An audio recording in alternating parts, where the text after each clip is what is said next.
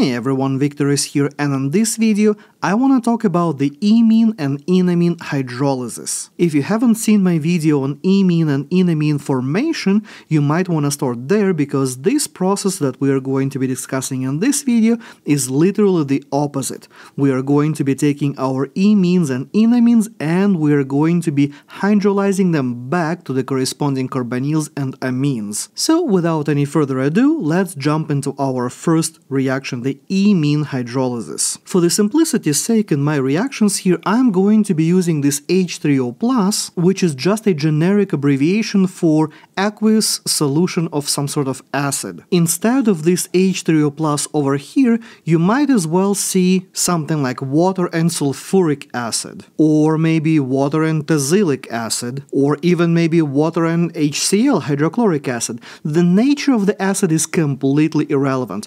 All of them are going to be giving us our H3O+, and that's what we are going to be using for this reaction. So to make it a little bit easier to show the first step in this mechanism, I'm going to go ahead and I will redraw my H3O+ into this form, H and H2O+, and I'm going to show that the first step here is going to be the proton transfer, and as a result of this proton transfer, we are going to get our protonated iminium ion. Now, this iminium ion is fairly electrophilic, so it is going to react with nucleophiles that we have in our solution, and the only reasonable nucleophile that we have is going to be water. So I'm going to draw my water molecule here, and I will show that there is a nucleophilic attack from water onto the electrophilic carbon of this iminium ion, which after this nucleophilic attack going to give us the following tetrahedral intermediates. Now, the next thing that we are going to see in this reaction is going to be a proton transfer. It might be very tempting to draw a proton transfer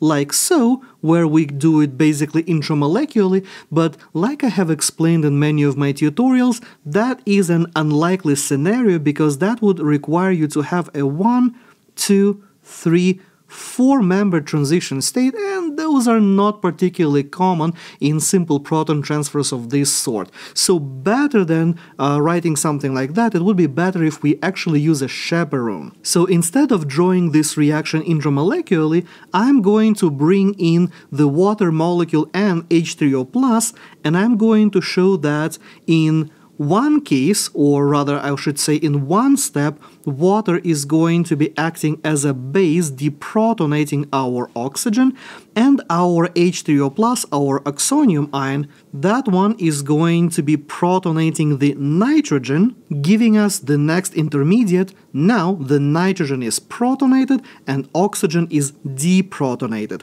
From the perspective of which step is likely to happen first, most likely we are going to see the deprotonation first, and then we are going to protonating our amine in the next step. So if you wanted to draw this mechanism step by step instead of combining it like what I have done here, you would draw deprotonation first and then you would protonate that nitrogen. Now, once we have this structure where the nitrogen is protonated, this part of the molecule essentially acts as a leaving group, so we're going to have an assisted ionization where the electron pair on the oxygen will help kick that nitrogen out, giving us the following intermediates.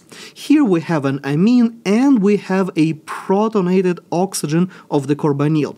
Amine is, well, basic, and the protonated oxygen of the carbonyl, that species is pretty acidic, so we are immediately going to have an acid-base reaction between those, where the nitrogen is going to grab this proton, deprotonate our carbonyl, giving us our final products looking like so. And an important thing here to keep in mind is that we are going to be forming this protonated amine as our final product because we are working in acidic conditions and amines being bases are going to get protonated. But now, since the amine is protonated, this species is no longer nucleophilic, which means that the reverse reaction reformation of our imine is not going to be possible, and we can easily separate our carbonyl from our protonated amine. So you can kind of think about the last step, last proton transfer in this reaction, as sort of like a driving force for this reaction.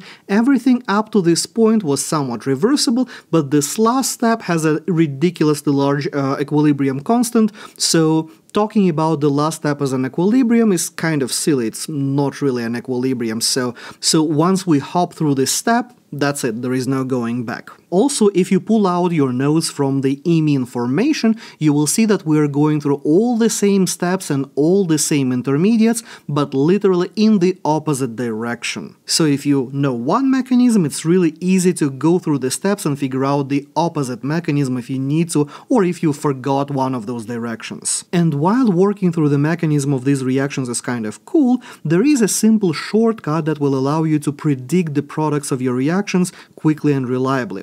So let's look at this reaction. I have my imine and I'm doing my hydrolysis reaction. Now, in order to predict the products of this hydrolysis, I will remember that essentially what I am doing here, I am breaking a carbon-nitrogen double bond. So my nitrogen is going to end up being NH2, and the carbon that is connected to the nitrogen right now, that is going to become my carbonyl. So in order to predict my products right away without going through the entire mechanism, what I would have to do is essentially draw the left side of my molecule up to the nitrogen. So I have 1, 2, 3, 4 carbons on the left and the nitrogen. So the way it's going to look, I will show 2, 3, 4 carbons, and then I have my nitrogen, and instead of just leaving it at this naked nitrogen, I'm going to convert that into NH2, so that is going to be my amine before we finish the protonation part. Now, the next thing is going to be my carbonyl, which in this case is the right side of the molecule. So likewise, I'm going to redraw that, and I'm going to show that that carbon which used to be connected to the nitrogen, now that is a carbonyl. And of course, since we are still working in the acidic conditions, remember that unless your instructor is fine you showing everything being neutral, we should say that instead of NH2, we actually have NH3 plus, because nitrogen is going to be protonated. So for the purposes of this video, I am going to keep it as NH3 plus rather than NH2. So if we look at a couple of examples here, here is my first example. I have a compound, it is an imine, I will identify my CN double bond, which is right here, so that part is what I'm going to be breaking up. The nitrogen that I have on the bottom here is going to become my NH3+, so I'm going to indicate for myself that that is going to be NH3 plus connected to the rest of the molecule, and the carbon to where my nitrogen is connected, that one is going to become a carbonyl. So in order to draw my products, here I will start by drawing my carbonyl, so I will show my 4-carbon skeleton, and then I have my CO double bond, and similarly for my nitrogen containing part, so I have my nitrogen over here, I'm going to say that that is NH3+, and now I'm just going to draw the rest of the molecule, so I will show that extra carbon that I have over there, then the aromatic ring, and I have my products. And of course, since everybody loves the rings, I had to do this cyclic example here as well. The idea, however, is exactly the same. We have our CN double bond, we are going to break CN double bond, this part of the molecule becomes the carbonyl, this part of the molecule becomes our NH3+, so fairly simple. However, here we got to keep in mind that since we are cutting through this cycle, in this case we are not going to be forming two products, rather we are going to be forming one long molecule, because even though we are cutting through that CN double bond, the rest of the molecule is going to stay as is. It's going to stay combined. We are not breaking any other bonds. So I'm going to number my molecule starting from the carbon, which eventually going to become my carbonyl. So let's say that is my carbon number 1. Then I have carbon number 2, carbon number 3 with the methyl group, carbon number 4, carbon number 5, and atom number 6 is going to be my nitrogen over here. So I can draw that first kind of ugly, preserving the structure as much as I can. So we've got our carbonyl over here, we've got our NH3 plus like so, and my atoms are 1, 2, 3, 4, 5, and nitrogen is the atom number 6. Or if I wanted to stretch that molecule and redraw it in a more linear form, I would end up with the following structure where my atoms 1, 2, 3, 4, 5, and 6 are right over there. And of course, shortcuts are awesome, but make sure you can draw the actual mechanism for both of these examples, actually for all three examples that I have here on the page. Make sure that you can go back and draw a step-by-step mechanism showing how we actually got from the starting material all the way to our final product. But in the meantime, I'm going to move to the enamine hydrolysis. So when it comes to the enamines, that functional group has a nitrogen atom next to a double bond. So we don't have a CN double bond, but we have a carbon-carbon double bond right next to a nitrogen. Or you can think that the nitrogen is sitting on the double bond, whatever makes more sense. However, mechanistically speaking, the reaction is going to be extremely similar to what we have just seen with the imine hydrolysis. So like in the previous case, I'm going to redraw my H3O+, and the important thing here is that we are no longer going to be protonating nitrogen, but rather we are actually going to be protonating our double bond. So the proper curved arrows here would be, we start with the nitrogen, but then the electrons of the double bond going to reach out and grab the proton from our H3O+, giving us the following intermediate. Notice that the hydrogen, or I should say proton, that I have just added, let's highlight that guy in green like that, that green proton is sitting right over here in our molecule, and that carbon already had a hydrogen on it to begin with, so that hydrogen is still there. So basically it looks like as if our double bond just moved one space, but in reality we have added a proton to our molecule. Now from this point the mechanism is pretty much exactly what we have seen a moment ago.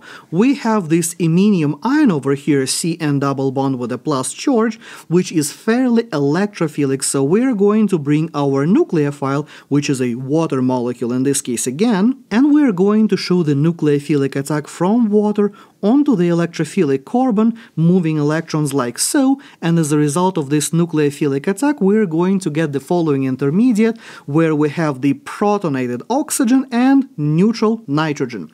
Now, like in the previous case, it might be tempting to do the intramolecular attack, where you go from nitrogen and just snatch that proton like that. Again, that is an unlikely scenario, although some instructors do show it this way, so if your instructor does show it like that, I guess you can go with that. But I am going to be using my H3O+ and H2O, so water comes in and it's going to pull that proton off from my oxygen, and H3O+ is going to come in and the nitrogen is going to get the proton from that H3O+, like so. And like I've mentioned for the previous mechanism, most likely scenario here is that deprotonation is going to be your step number 1, and reprotonation is going to be step number 2, if you are drawing that in a step-by-step fashion.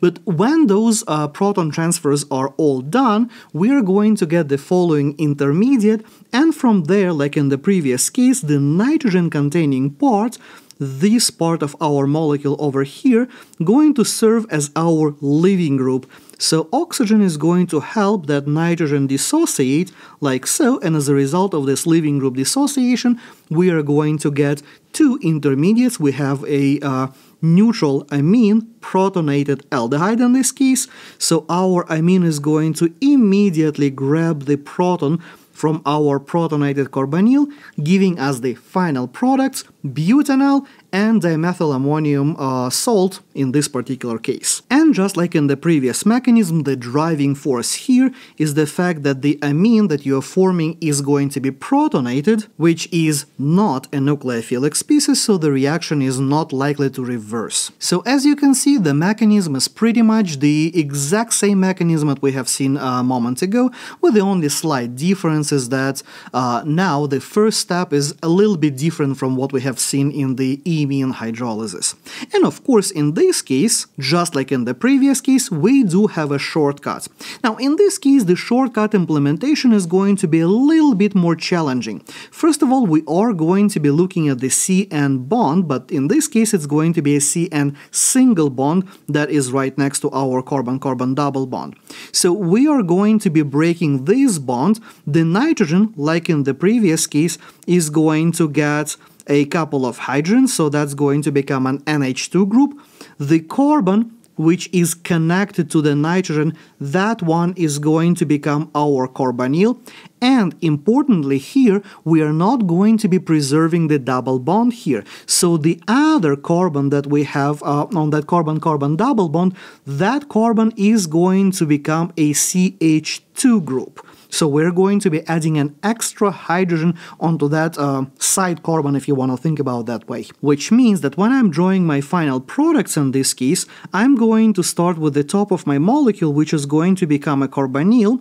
So the mid carbon over here is going to be the carbonyl, and the one on the right side, see this guy, that is now a CH2 group, so I no longer have a double bond there. The bottom of my molecule, I have my nitrogen, I have the ethyl group number once, ethyl group number twice, and we have a couple of hydrogens on my nitrogen, so that is a positively charged ammonium salt like that. So here is another example. In this case, like in the previous case, we are breaking this carbon-nitrogen bond. The nitrogen becomes our NH2 species with a plus. The carbon connected to the nitrogen, that becomes the carbonyl.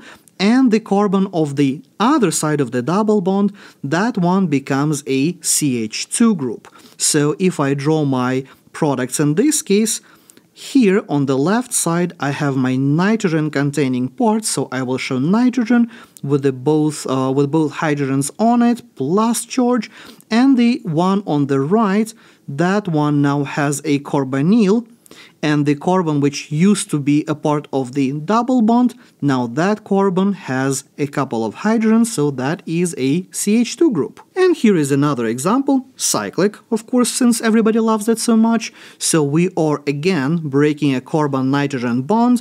In this case, nitrogen becomes our NH2 plus again. The left side, the carbon of the molecule that is directly connected to our nitrogen, that is going to be our carbonyl. The next carbon is going to become a CH2 group, and in this case, because this is a cyclic compound, similar to the example that I did for the imine hydrolysis, we'll have to remember that instead of making two molecules, we are going to make one molecule. Well, all of that is interconnected together, so we are breaking carbon-nitrogen bond, but we are not breaking any other bonds. So if I wanted to number my atoms, I will start with the carbon where the carbonyl is going to be, so it's going to be 1, 2, 3, 4, 5, 6, 7, 8, and let's say this methyl group over here is going to be our carbon number 9.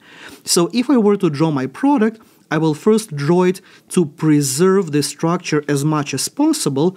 I would draw kind of like, cyclic-ish looking structure, like so. I will show that this is my NH2. I will show my plus on the nitrogen like that. So my atoms are 1, 2, 3, 4, 5. Nitrogen is atom number 6. 7, 8, and 9, so doesn't look like I've lost anything here. And if I wanted to open up my molecule and draw it in a more linear fashion, I would have a structure looking like so, where I've also numbered my carbon to make sure that I haven't lost anything in a way.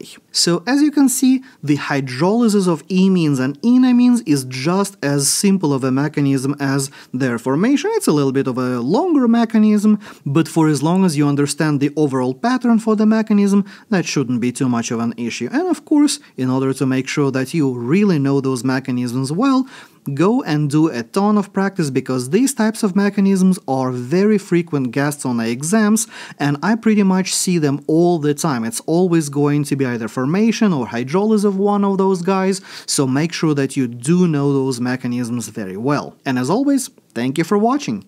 If you have any questions or comments, leave them below, boop the like button if you found this video useful, and subscribe for more, and I will see you next time!